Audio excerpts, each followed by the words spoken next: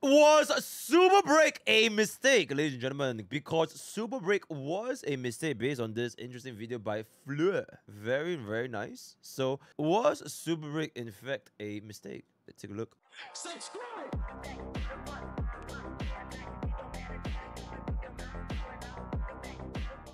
Age version of non-break units have such high multipliers in their kit compared to old ones. I mean, the obvious point to look at is power creep. You know, as the game progresses, if newer characters aren't stronger than the old ones, why would you roll for them? But power creep does not exist, guys. Just pull E6. You're completely fine. It's all good. In my opinion, the actual reason is that they need to compete with Superbreak. There's a few issues I have with this mechanic, so let me just start with this. Superbreak is essentially free damage. All you have to do is build break effect, level your character up, break the enemy, and then... You know what's the best part? You don't even need to build break effect. Because Harmony, MC, and Rame gives you so much fucking break effect. You can literally go in with like a plus 100 break effect. So even if you have like nothing, it still works. It's just that easy. And you're good to go. There's no real worry about chasing specific pieces or leveling your talents or pretty much anything. Okay, let's be real. You still gotta level your goddamn talents, okay? If I see a level 8 talent on your fucking Rame and Harmony, I'll come to your house and bomb it.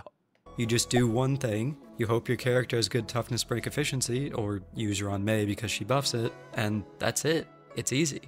For the most part, you can ignore the break stat entirely because the supports that are used in Super Break teams give so much of it through their talents and relic sets. Exactly. There's no real build craft, and any unit can do it. There's Himiko Super Break, where you don't have to change your relics at all from whatever set you threw on her for pure fiction. There's Super Break Blade, getting better clears at easy. Super Blade! Get your Super Blade right here, yeah! Super Blade! Hey, and there it is, chat. We have made it to mainstream media. We have made Blade We have made Super Blade a mainstream media build. I was not fucking around when I was building Super Blade. I was definitely fucking around. I did not expect Super Blade to work that well. Some might say it was a Lingsha showcase, but you know what? It was goddamn Super Blade, alright? Anyone can be Super Blade, Super Dale, Super Hook, Super Q. If you believe in it, you can be a Super Break. There's a Starman. Zero than he does with a real crit build. Hell, I've even seen Fei Zhao Super Break get clears, though I think those ones weren't as good as their normal playstyle. And Nah.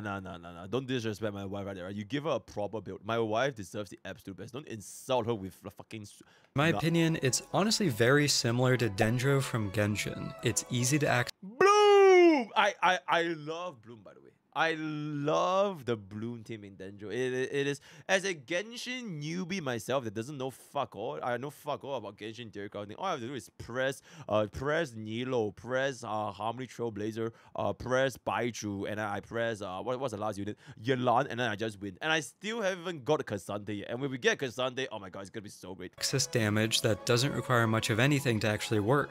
In that game, the counterbalancing to Dendro started with Neuvillette, who's a crit DPS that they gave crazy strong multipliers, followed by Arlecchino and arguably Navia.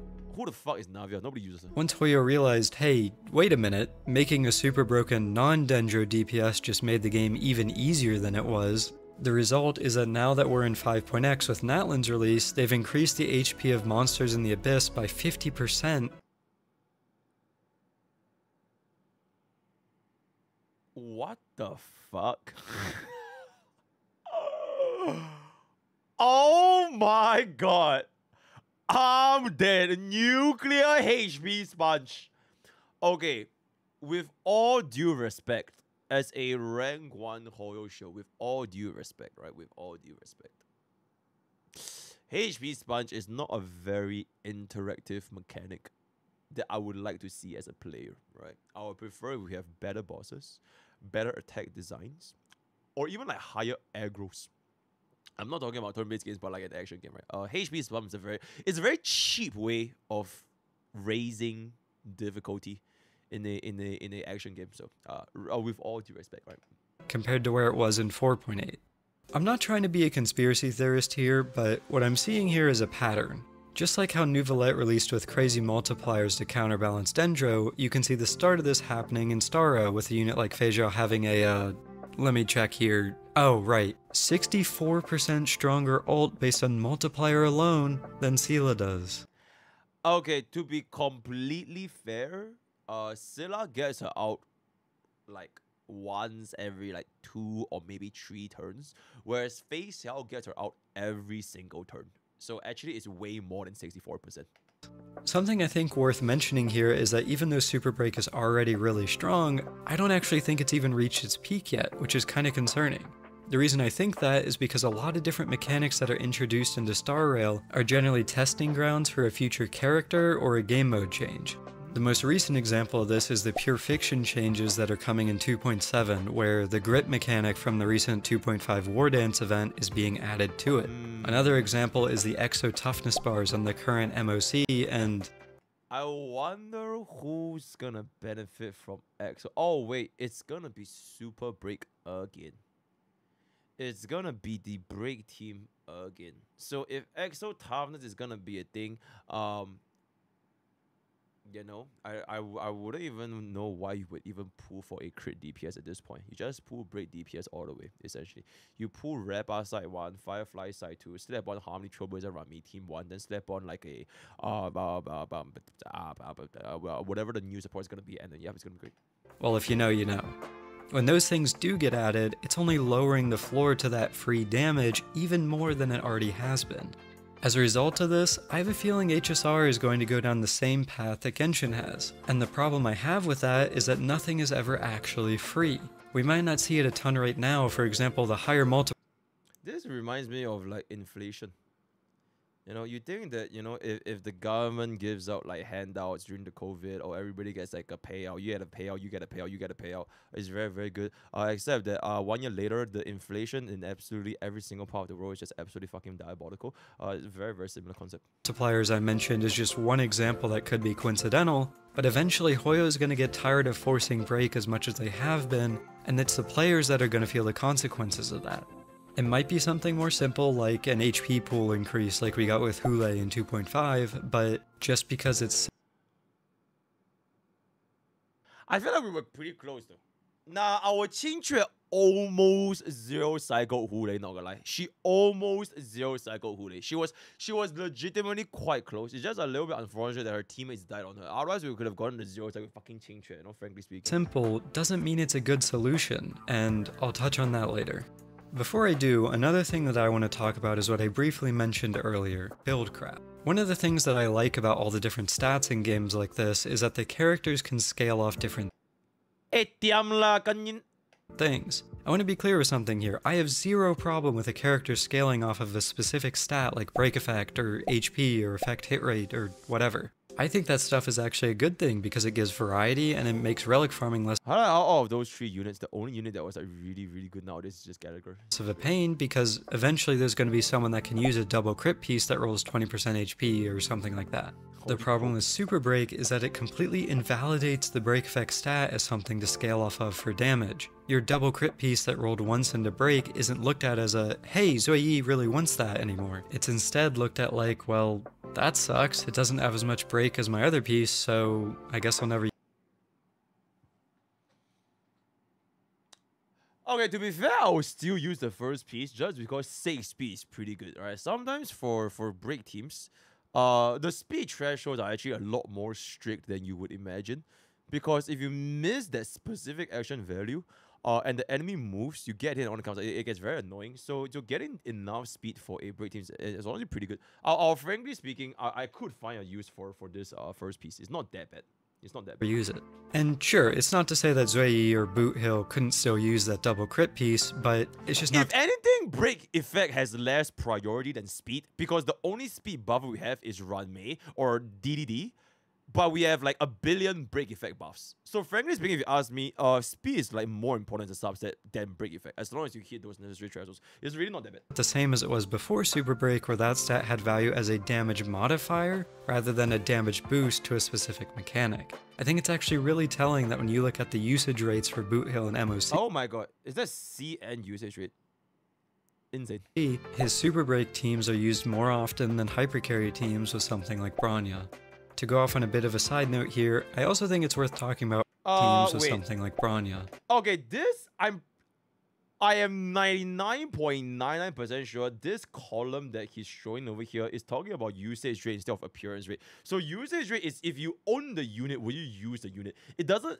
He should have taken into account the second column, which is appearance rate. That is to say, in the memory of chaos, which percentage of the teams actually used those in the MOC 12 clear. All right. So this is just accounting for usage. But that being said, where is the super rate variation again? His super 2.3%. Chat. This is 2.3%, 20%. So 2.3 with a Gallagher, 0.3 with a Lingsha. break teams are used more often than hypercarry teams with something like Bronya. This is 0.6.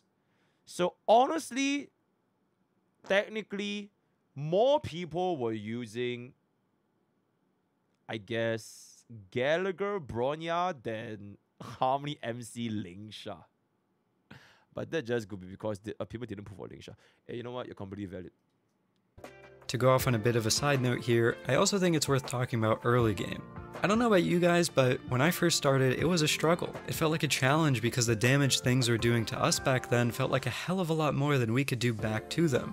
We didn't have high attack and good crit ratios with speed tuning and all the great supports we have now. We just had our basic units like Preservation March and Dan Hang doing 50 damage per skill. I never used Window in my entire life. Fuck him. One of the options we had back then was regular break, and in my opinion it was good for the same reasons that super break is good now. It was accessible damage and another option that wasn't trying to scrounge together a crit set when all we had was 3 and 4 star gear. Most people just went with crit anyway because a lot of people back then rolled for Sela and had access to the Herta store cone that gave a big head start to it, but break was always there as a lesser but still valuable option.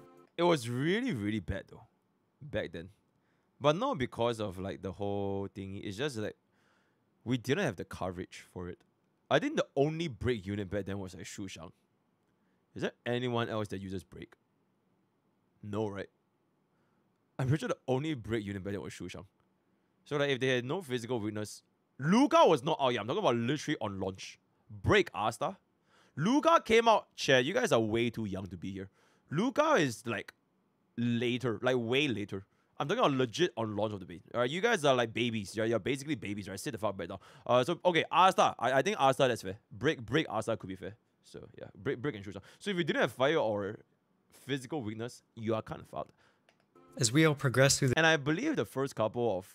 Because there's no such thing as pure friction back then. There's also no such thing as Apocalyptic Shadows. And you only have Memory of Chaos. And Memory of Chaos buffs, they only buffed your... I believe the very first one was if you are a Hunt or Erudition unit, you get a free turn every single time at the start of a wave, right? So there wasn't any buffs for Break specifically. And they were favoring towards Quantum Lightning. And I believe Ice, if I'm not wrong. That's why Yan Qing was using the very first clip. I'm thinking of this at the top of my head. I could be wrong, but... the elements were just not favoring break back then. The game and started getting better builds for our units, break effect became less important because your raw stats could carry your damage instead of the mechanic. Personally, I think that was really healthy for the game as it offered early game variety while players were still figuring things out, and then when Zui was added later and scaled off break effect, it brought the stat back into relevance with a unique build style for a character. Nowadays though, it was relevant for like 10 people, maybe 5. Nobody plays Xue Yi. Alright, let's just be real. No one got them play Xue Yi. So they literally give you the Harmony Trailblazer when you beat Kokolia, and you're immediately then given access to Super Break. The terrible crit builds... Okay, wait, chat, before we even continue... Okay, I'm gonna be 100% agree. Harmony MC as a free unit is bust. It is completely busted. This butter bitch being a free unit, especially for the free E6, it is completely busted. I cannot believe this is a free unit that you can literally just get just like that. It's very, very good. It enables the entire Super Break archetype. And if in the future, let's just say we have a Harmony MC power creep, you can literally just slap her to team 2. This bitch being free is crazy. And I wonder what will happen if we were to say, get another path. Because look at Fire MC. Ain't nobody using a dumbass, alright? So if we were to get like, I don't know, like a Quantum Hunt, a Wind Abundance, Ice Erudition, like, you know, they really have to step up a lot to match with the amount of utility that we are getting from Harmony Trailblazer. Otherwise, we can't even. There's just no point in using them, you know. So, yep. When you beat Kokolia, and you're immediately then given access to Superbreak. The terrible crit builds that you have early game just don't matter anymore, because now you can just build for break and get strong damage that way. Or, like I mentioned earlier, you can just build the units like normal and enjoy the free damage that Superbreak offers on top of it. Most people don't have great supports earlier on in their playthrough, so having someone that gives access to a super strong mechanic like that completely changes the landscape of the early game. Personally, I don't consider that to be a good thing, because it completely disincentivizes new players from learning actual game mechanics other than just break the enemy and I win, and it's way too easy to use for the damage that it offers. Okay, this point is a very interesting point. So, if players were to build super break teams, it disincentivizes players to learn the game mechanics that you would otherwise learn if you didn't break super break teams. I might agree with this if this was like Genshin Impact, Wuthering Waves, fucking Monster Hunter. You know Monster Hunter, there's the Defender set series, which makes you completely pop storm the entire base world, and then you just speed run to Iceborne, right? I think that is fair. But for Honkai Star Rail, I feel like this point is a little bit debatable, because it's not like there's a lot of things you can learn anyways. If you look at your crit DPS, you are kind of using like similar concepts of battle, right? You want to save up skill points. You want to have a good skill point economy from your sustain, and your supports and your DPS, which is something that you also can learn via Superbreak, right? It's not like if you're Superbreak, you just like ignore the skill point economy. So for example, if you run out of skill points when you reach Firefly's turn, if you run out of skill points when you reach Boot Hill's turn, if you run out of skill points when you reach Rapa's turn, it's not going to be too good, right? So you still gotta have to learn this. For sustain, it's kind of like the universal truth in this game. You can't dodge in Honkai Star Rail, so you have to sustain either way. With or without Super Break, you need a sustain. It's not like Gallagher is like a full strength that basically keeps the team alive for like no matter what, right? So you still have to build your characters to sustain. I guess the only difference is whether or not you have to sit through the RNG of your hits getting crit. I think that is probably the biggest difference. Because if your kids don't crit, you either reset or you get better gears. Whereas you will never really face this problem with Super Break. Both Super Break and normal DPS archetypes, if you're against off element, it wouldn't be too comfortable. That being said, if you run Face Out, it might not be that bad. Or any of the newer units, it might not be that bad. But generally speaking, you also want to kind of use on-element units, right? Like you want to use Himeko with Fire Weakness. You want to use your... Let's just say you were using Scylla back then when she first launched. You still want to use Scylla with Quantum Weakness. I don't believe Scylla can straight up just brute force her way. Correct me if I'm wrong, at 1.0 on launch, right? So... I think the fundamentals are still okay. It's just that for Super Break players, it is a lot easier for them to defeat more difficult stages just because of the way Super Break works. Not only do you do a shit ton of damage, you also, imprison them, all that kind of stuff. Which kind of brings me to the question. How would a Super Break brand new player's experience be like right now? Because you don't have Run Mei. I mean, we did a video the other time where we used Pella as a substitute for Rami.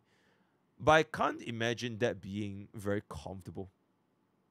Especially if you are, just starting out in the game, right? And how many MCs are going to be available all the way until the later portions of Penacony. In the future, if actual toughness becomes a thing and all that, that's a topic for another day, right? But, yep.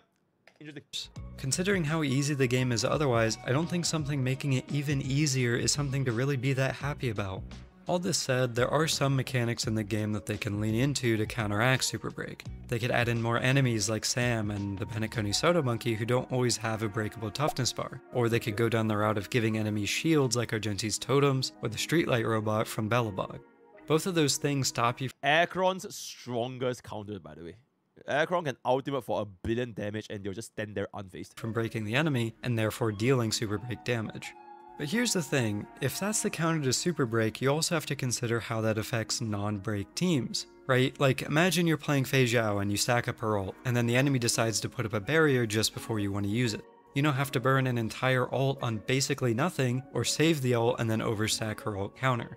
Another example is the imprisonment. Okay, wait, wouldn't this be the same for Super Break though?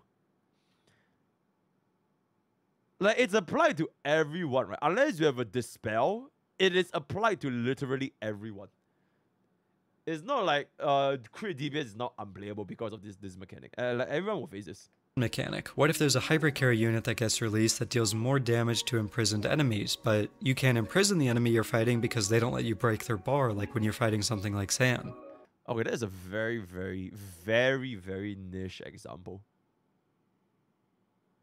I have no idea. The toughness bar and shield mechanics seem like simple solutions, but this ties into what I mentioned earlier in terms of consequences that the players will feel. These simple counters to Super Break will also be super unfun mechanics to deal with for non-break teams, and also essentially deny the viability of other unit archetypes. That said, I do think there are options that they have that aren't so obtrusive to the other damage types, and here's a few of my ideas. One thing that I think they could do is change the buffs that are given by endgame content so that they're more potent towards specific archetypes, as well as they could either adjust or introduce new enemies to counteract break specifically. Personally, I like the second option a little bit less, so let's talk about that one first. An easy way that I think Super Break's potency could be lowered is if new enemies are introduced that have detriments if you do break-related damage to them. For example, they could introduce an enemy that applies debuffs or counterattacks you when you deal break damage, kinda like the Guardian Shadow from Belobog. Or they could give certain enemies a % chance to resist breaking whenever you attack them. Those are just my god, resist breaking! You now have to run EHR main stat on your units. Resistance to break. That's crazy. a couple things that I thought of, Nah, I'm good. but I'm sure there's a lot of options Hoyo has if they wanted to make enemies to do that. I just hope that the ones that they might choose don't end up being super annoying to non-break teams. Like I mentioned, I actually like the idea. Okay, I feel like all of these are resistance to break. What does it mean? Does it mean that if you break the target just say nope? Nuh-uh, and then the weakness bar just goes back up to full? Because if that's how it works, it's actually so good for break teams. Because then you're gonna break them again.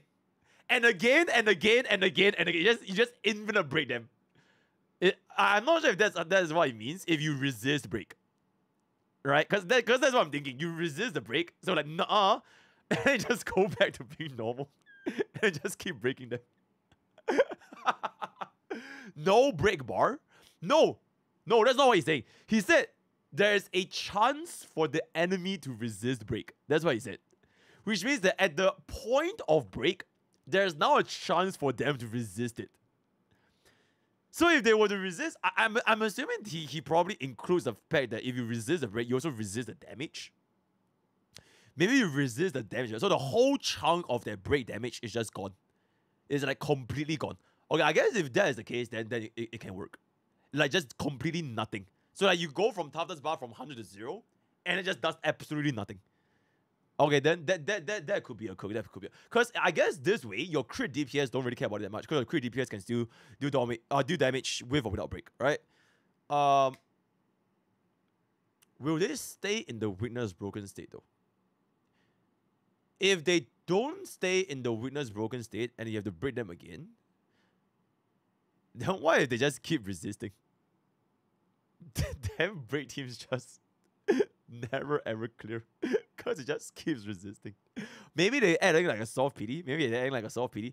Or if they resist it, right? They resist, you take 0 damage, but they actually stay in the broken state.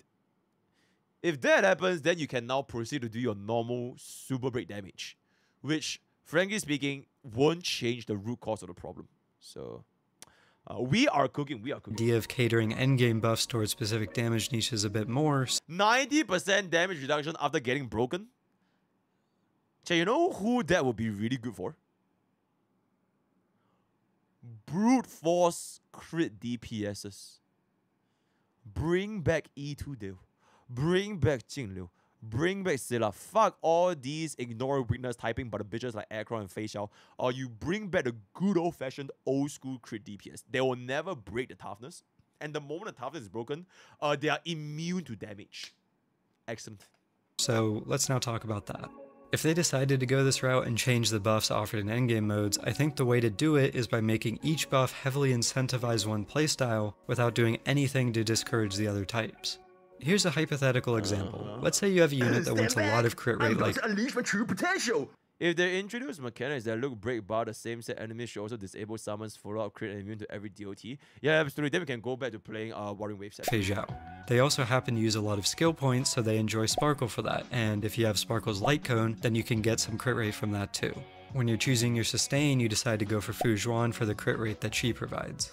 That hypothetical unit is going to end up with a ton of crit rate, and depending on your relic situation, might even end up over-capping on crit.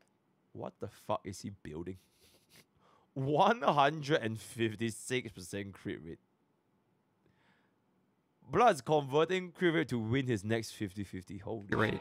So, what if the endgame buff for one rotation of MOC is that any crit rate you have past 100 gives you a chance to crit a second time, dealing extra damage? That could be quite interesting, yes. An excess crit rate. And any excess crit rate gets converted to an additional income source. This could unironically make Jing Liu great again. Because one of Jing's problem is just she has all this crit rate and she just has nowhere to go. So any form of excess crit rate being converted could be quite nice. But then again, it's also not a very common scenario, right? It's really not that common of a scenario. You have players nowadays like, oh my god, I'm struggling to hit 70% crit rate, 80% crit rate. It's very, very difficult for them. And if the problem of this is to, diversify the new player experience, then new players will never face this problem because they're still trying to get the 7% crit rate. So all these things wouldn't even impact them whatsoever. Now your extra crit rate isn't wasted and you're heavily incentivized to use a crit DPS for that rotation of MOC rather than something like Superbreak. That said, just because you're incentivized to use a crit DPS for that rotation of MOC doesn't mean you're disincentivized from using something else. You can still use Superbreak or Follow Up or Dot if you want. It's just that one MOC is favored to something else apart from it. See, I honestly don't know if wait. I don't really enjoy tying out the archetype to a MOC buff rotation because it's temporary. Right? It's legitimately just for that one MOC and it's gone. I hate it. It's essentially a way to upsell the rate up unit. So unless miHoYo is drunk, they will never ever exclusively make an MOC buff to cater to the old archetypes. It will always be a buff that will try to sell the new units, right? So I'm guessing when Sunday comes out, when Fugue comes out, it's something related to Sunday or Fugue. Or when whatever 3.0 unit come out, it's going to be catered to whatever 3.0. That's basically how every single time miHoYo banners work, right? It will pretty much never ever happen. I would prefer if they introduced more varieties of enemies. I think enemy design is more important than environment of the buffs, because enemies are kind of what makes or break the end game. If you take away the buffs, right? For example, Aventurine as a boss design, I fucking hate him. I really hate Aventurine's boss design because it basically means if you can't kill him fast enough, you have to do this dices, and he just stalls and stalls and stalls. He stalls more than Tectone, right? Absolutely fucking diabolical. I hate his boss. Kool-Aid is an excellent boss design.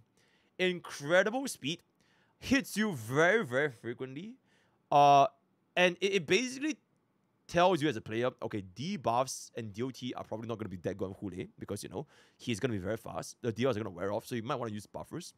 Shooter sustains, such as Aventurine, or any unit that can get hit, or if they take action, for example, Jiao Qiu, you get more benefits, right? So this kind of enemy designs, where it's more interactive to the player, is very, very good. And I hope to see more boss designs in the future. I think some of the bosses that they introduced for like Airport Shadows, which is the Echoes of War boss, Fantilia. Oh my god, she's fucking mad. Fantilia, Argenti boss fights. Who else? Yanqing, but okay, maybe not Yanqing, but like all better boss designs, in my opinion, it will make the meta look better. I feel like Sam specifically, right? I think Sam as well as Argenti is kind of like a means to deviate players away from Superbreak, right? Because they do have the weakness lock, toughness lock thingy. So if something can come up again in the future in terms of a new boss, new NPC, it could be a pretty good direction. Not to disincentivize players from using Superbreak. I think that Honkai Starbucks doesn't need to disincentivize players. I don't think you should hit them with a debuff. You shouldn't nerf a archetype based on the enemy design. You should buff the weaker designs. And I think that's what makes a video game fun. If everybody is broken, then nobody is broken. So because Superbreak is now quite literally like quote unquote broken, if they somehow make a boss design that can make other team comps, other varieties look good at where they are, I feel like as a player, it will be more enjoyable to play. I would prefer to just watch my DOT finally do like 1 billion damage again, instead of them reducing Super Break to nothingness. Oh my god, now Super Break gets nerfed because this enemy has like 80% resistance to break damage, right? So that's me personally. Leave your thoughts down in the comments below on whatever it is, absolutely. I have a problem with Super Break as a concept, and I certainly don't think directly nerfing the damage niche is a good idea. It's in the game at this point, and it's going to be something that we have to deal with from now on regardless of how Hoyo decides to balance. I just think that I have a problem with it due to its ease of access and the ability to use it in pretty much any game mode without any downsides whatsoever. In the current landscape of the game, I don't even think there's anything that's bad for it, which makes it feel that much more oppressive as a damage type. 3 team content, done.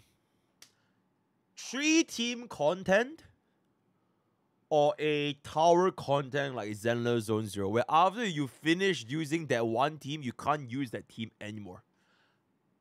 Okay, chat, am I being unreasonable to ask for 3 team content? Is this out of touch? You guys still only have 8 units to your name for after 1.5 years? No, right? Okay, that's great. I really, really wish they make 3 team content. It will bring so much life to the game, and it's the easiest way to go about it. All they have to do is literally just slap on another boss, slap on that 4 bubbles to slot in 4 units. It's done. You don't even have to change anything, and it will bring so much variety because now players actually have to diversify and expand beyond their options. At this point of the game right now, because Super Break is such a dominant archetype, you can literally just 0 cycle 1 cycle the first half, and the second half you just do whatever the fuck you want to use, and you just clear in like 8 cycles, 9 cycles, and you still get the full 3-star reward. 3 team content, it will really encourage players to start to, you know, look into the options beyond Super Break and actually optimize Team 2 and Team 3. And in this case, bring out the variety and match the match their performance compared to Super Break, right? Absolutely. Hopefully in the future, Hoyo takes a look at all this and realizes that there needs to be a leveling of the playing field. I just really hope that it's not at the cost of something like an HP increase like Genshin got, or annoying mechanics like giving a bunch of enemies shields and whatnot that affects damage niches outside of Super Break. What do you think? Do you view Super Break as a problem, and if so, what would you do to bring it more in line with other damage niches? Even if you're okay with where Super Break is at the moment, feel free to let me know your thoughts on this down in the comments below. Absolutely. Anyway. Very interesting. Okay, before we wrap up this video, what do we think about Super Break? In my opinion, I think Super Break is good. I like Super Break. It allows players, especially new players, to just get in ASAP. So if you were to ask me as a new player, for example, if I were to play Genshin, right? And if I didn't have access to Bloom, I would still be rolling around in I don't know, I will be rolling around with like Keqing, fucking Rosaria, Bennett, Xiangling, and then just dying and then just never attempting Spiral Abyss. But because we got access to a Bloom team, especially for me as a new player, it allowed me to get into the endgame content a lot faster. I get to cut a lot of the yap. And I think in order to introduce, if we want to introduce new players to Honkai Starbucks, a ease of access, lowering the barrier to entry for new players to get to endgame, I think it's an excellent choice. There's no point making them go through like 1 year just to get a good crit team to tackle endgame content. It's pointless. Why would you want to make the new player experience take so long just to do the endgame, right? I like Super Break, especially for new players, it's good. But going forward, it would be nice if they can, you know, start to bring up the others as well, or introduce more archetypes, and it brings out the variety of things. So this way, it incentivizes the new players to look something beyond just break, and incentivizes the old players to look something like, okay, you know what? I've been invested in Crit DPS since 1.0. I invested in Jingyuan since 1.0. I invested in Kafka Black Swans since 1.7 or whatever the fuck. So it's also good for the community when they start to realize that there are more than one ways to beat an egg. Right? There are more than one ways to cook a fish. So it will also bring about life. And personally, I think Superbreak is fine. It's just that there needs to be more content that encourages more archetypes. You either through, I think these two means I mentioned just now, more boss designs, because I believe Memory of Chaos buff or any of the endgame buff is never going to be catered towards the old teams because they always want to sell new units, or introduce 3-team content in MOC, in Pure Vision, in Epoch Shadows, whatever it is. I think making more floors like MOC 14 or Pure Vision 10 or Epoch 10, it is not that good perhaps for myself, because it essentially just translates to a HP sponge, right? The enemies are gonna be stronger. It's not like they're gonna introduce more enemies at like Epoch 10, right? It's basically a HP sponge. So a content that can actually introduce 3 teams, it will be the quickest and easiest way to go about it without directly inflating the entire health pool to the point where it just becomes like a DPS check for like every single content. I would really hate to be there for the day where honkaistarrail gets so much HP bloat that I don't even want to use sustain. We just go sustain Bubbin. We go sustain Runway. We go sustain E6 Aircraft, right? So that would really, really... I am going to be at war 2 days later. So by the time this video goes up, I'm probably already gone. World of Day is going to be 3 teams. Make it happen. Join Twitch, join YouTube, join Discord, join Twitter, and join TikTok. All the best for your posts, and see you guys next time. Take care.